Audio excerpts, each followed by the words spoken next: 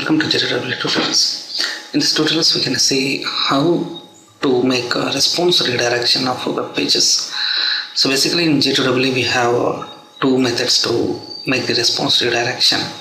So one is by setting the header and status of the response object, and another one method is response.send redirect method. So here we can see both options and both methods in this tutorial. So first of all, we can create a web application in this NetBeans IDE 7.1.1. so I can go for one new project. So it should be the Java web application, and I can go for next, and the name of the project is supposed to be, I can go for demo project. So here click on next, enable context and dependency injection, and here click on finish.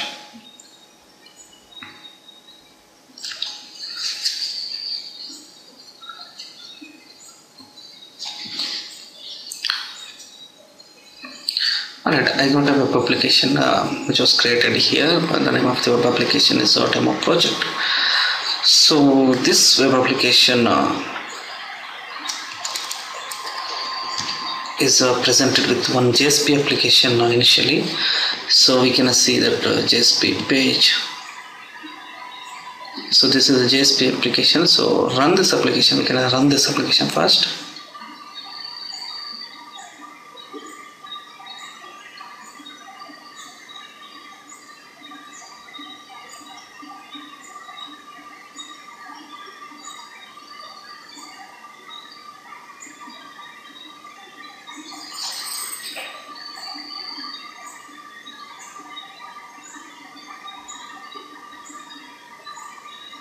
Alright, I got the output of this web application. So this is supposed to be localhost :8084 demo project. So this to this project I can change some code here. So in body tag, in index.jsp, in body tag I can go for the form tag. Form action equals to my servlet I can take, and then I can go for close the form tag. So here in this one I can go for input type equals to submit, and value equals to redirect me. I'm gonna go for redirect me text. That's it. And before this statement I can go for h4 page redirection demo.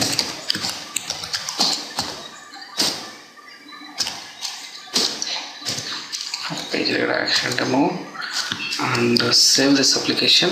And here this index.jsp will be having one button that will be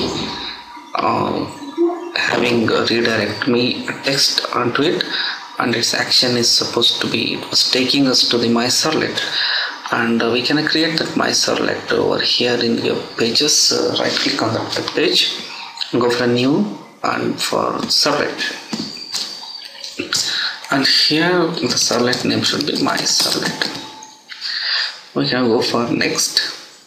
Okay, so add information to the deployment descriptor, which is a web.xml. I explained about this in the next previous tutorial. So click on finish.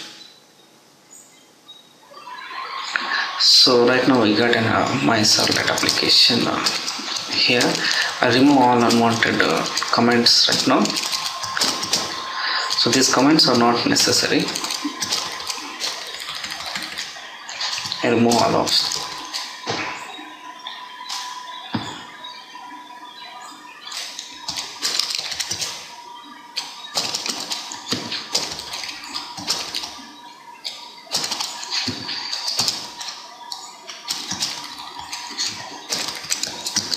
Okay, so this basically we know what actually the servlet is. A servlet is a server-side application which is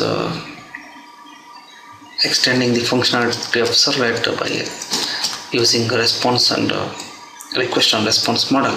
So here I can go for exception.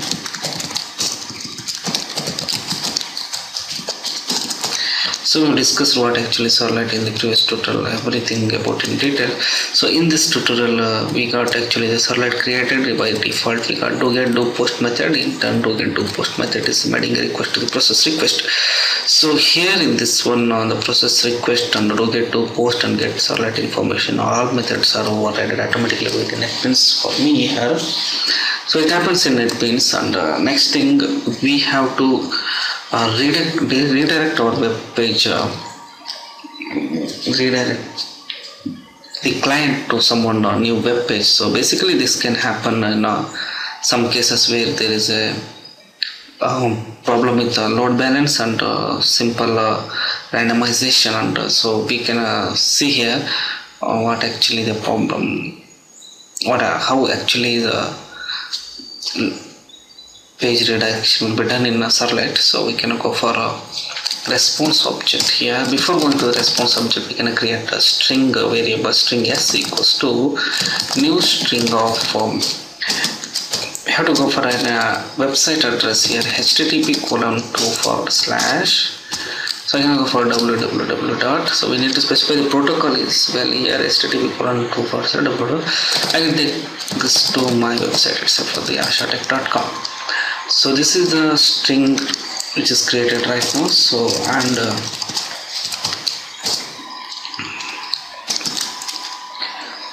so we can go for response dot set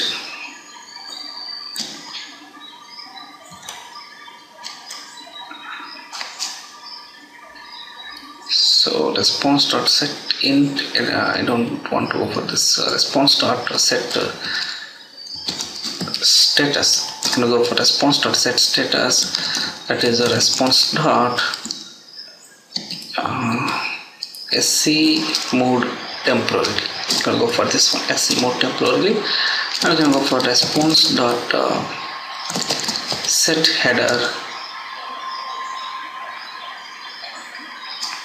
set status. Sorry, I can go for set header. That header is supposed to be, we're gonna go to location and yes. Okay, so yes, it should be the location set header, and yes should be the string object. So that is supposed to be the website address to which we are redirecting our client here. So the client will be means the requester. So himself it is nothing but a client. The client will be redirected to this website in this case. So here that will be a set status is supposed to be response.sc mode temporarily, and header is supposed to be location, yes, he will be redirected to this website whenever he requests to my Servlet. So this the idea behind this program is that whenever the client has made a request to my Servlet, he will be redirected to this website. So we can see how this will execute. So save this application and run it.